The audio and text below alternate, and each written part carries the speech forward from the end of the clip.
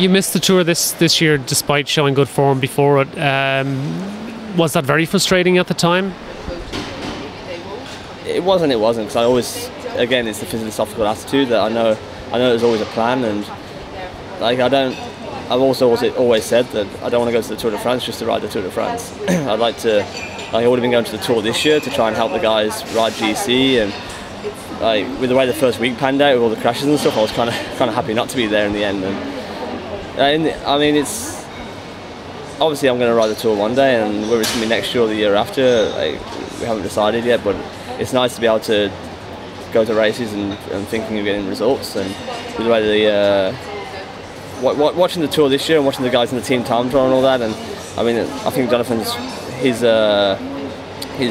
choice was validated when there were guys on the team time trial, and that was massive for Garmin. And yeah, for us to win that, it was, although it was really hard for me to watch the guys on the podium celebrating, it was like to be a part of that of the team and see that happen. It was yeah, I was definitely had a smile on my face at home. You've, I mean, obviously shown well in the shorter stage race in the past, winning Poland last year. You were second there this year. You were third in Catalonia, but taking 13th in the Vuelta is a step up. So now, do you see yourself as somebody that's going to aim for GC in the Grand Tours in the future? Is that the future career path? I think for me, I'm a few years off riding GC at Grand Tour still, I think, and it's also important to have a Grand Tour route that suits most characteristics. And like there's a lot of, like next year there's a lot of time trials in the Grand Tours, so that's not so good for me. So yeah, maybe we'll I don't really think about the future too much and set ambitions. It's more a case of I just go into every race and try and do my best. And but yeah, I mean, it's the Vuelta this year definitely proved that I can race well over 3 weeks, and that is something that we're aiming to build on year, and hopefully I'll get stronger and continue to get stronger and continuing to improve, and then we'll be looking at strong results in the future. And yeah, I think the podium of the Grand Tour is definitely within reach when you consider yeah, how it was on the climbs at the Vuelta this year, and how close the racing is getting now as well. I mean, a race with like the Vuelta with time bonuses, I can make a big difference with that with my sprint. You missed the Giro this year because of allergies. It was partly the reason. So do you think you'll follow the similar programme next season? And if so, is the Tour, I mean, given the Tour route, you mentioned that there isn't a whole lot of climbing, but is that still a big target for next season?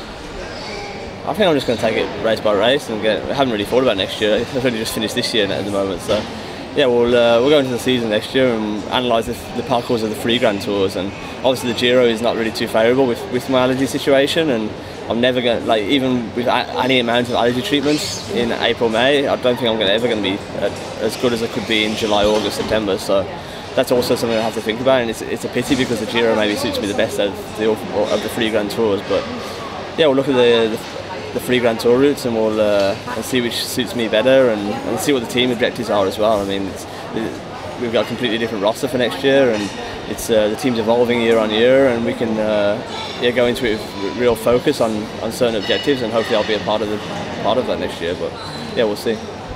You've taken a lot of wins over the years, and you're a rider who, when you have the good day, you seem to be able to make the most of it and to seize the opportunity. And Jonathan Vetters has said that he sees you as a winner, like, you know, in terms of mentality, that you've a way of doing that. Your first cousin Nicholas Roach had frustrations in recent years that he was always there or thereabouts, but just to finally turn it around was proving difficult. But he did so in the Tour of Beijing. So how important do you think that's been for his mentality?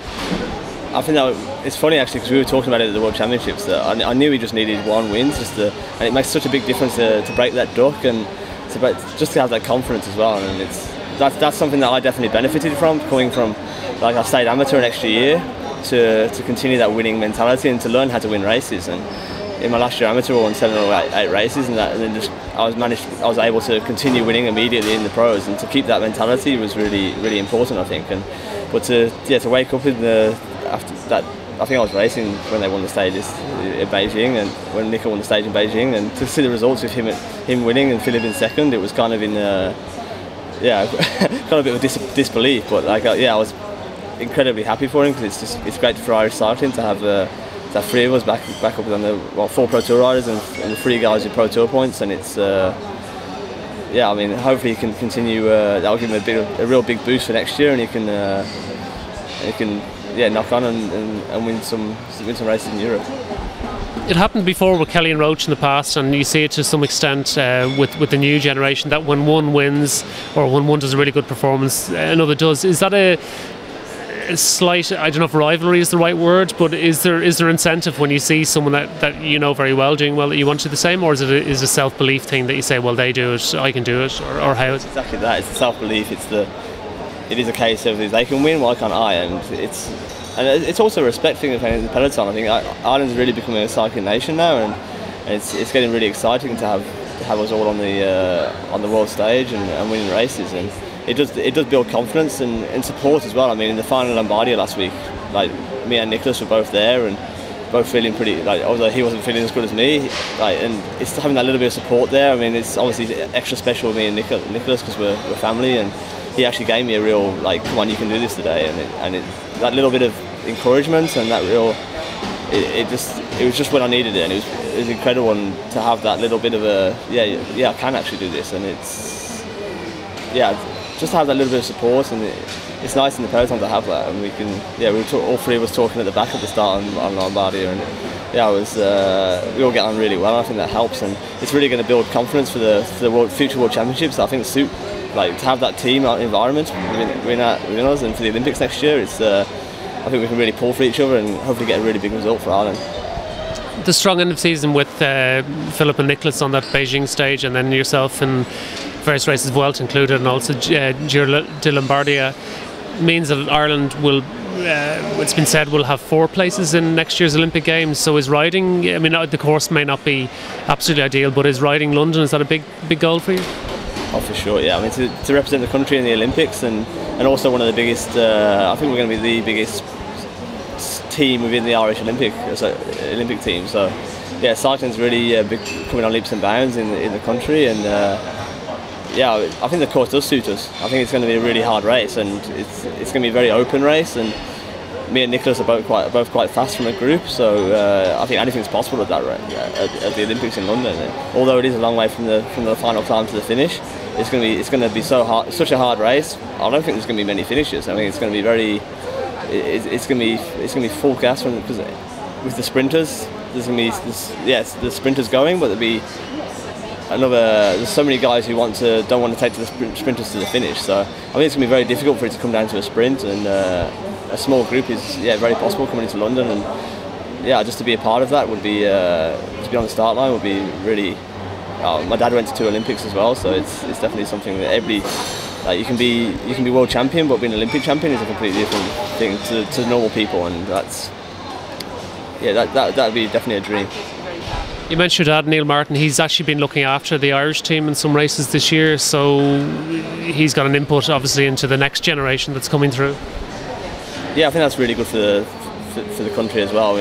Like, he's seen a lot of he's got a lot of experience obviously from watching me go through from juniors to the professional ranks, and he knows what it takes as far as for himself, and then even in the modern generation, seeing what I do, and obviously I give him a bit of an insight onto training techniques and diet and stuff like that, and that can really help the guys come through as well. And we got some really talented kids in Ireland now, and it's exciting for the future. I mean, I met a few of them at the World Championships, and got to talk to them there, and they put on a strong performance, although we didn't really come away with the results we wanted. I think the ambition, and I think what you were talking about, us breeding confidence among us, it also breeds confidence for them, because those guys can see us and see that we're human. We're just guys. We're not this extraterrestrial thing on the TV that's impossible to get to. It's a very realistic thing for Irish riders to become professional now, and we ride the national championships with them, and we don't just ride away from them. It's like so it's really exciting I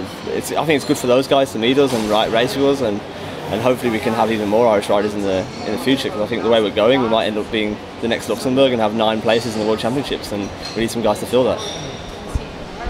Finishing up, we've talked a lot about bikes, but it's now the off season, so you've got time not to think about it. So what do you do away from cycling to kind of chill out?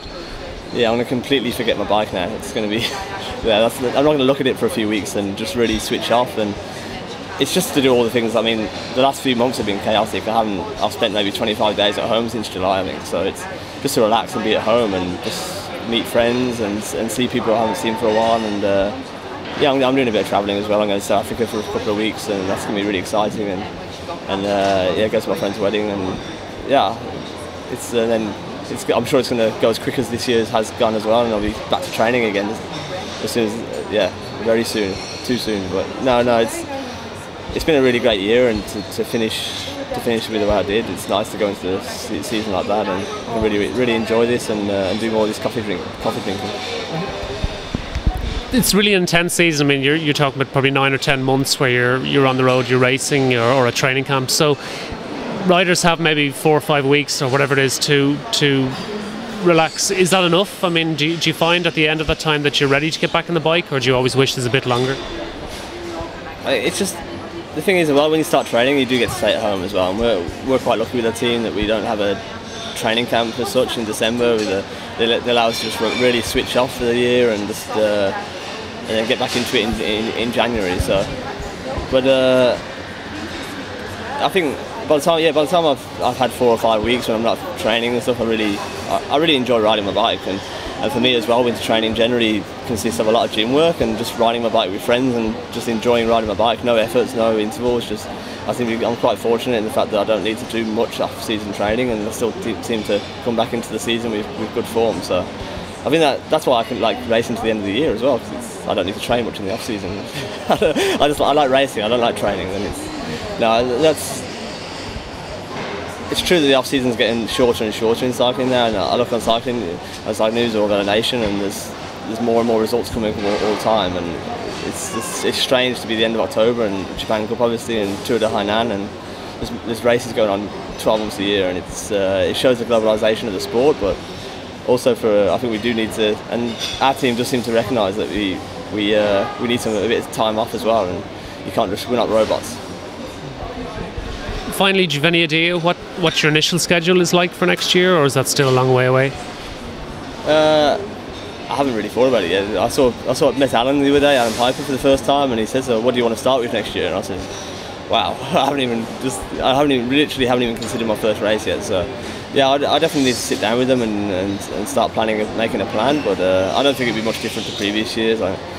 It's purely doing races that I'm lucky enough to be able to choose races that I really enjoy doing, like Catalonia and País Vasco, then Ardennes. I mean, that'd be the basics to the start of the year, and then after that, I mean, we'll see what the calendar holds and see what races we're actually doing next year as a squad. But yeah, I think again, I mean,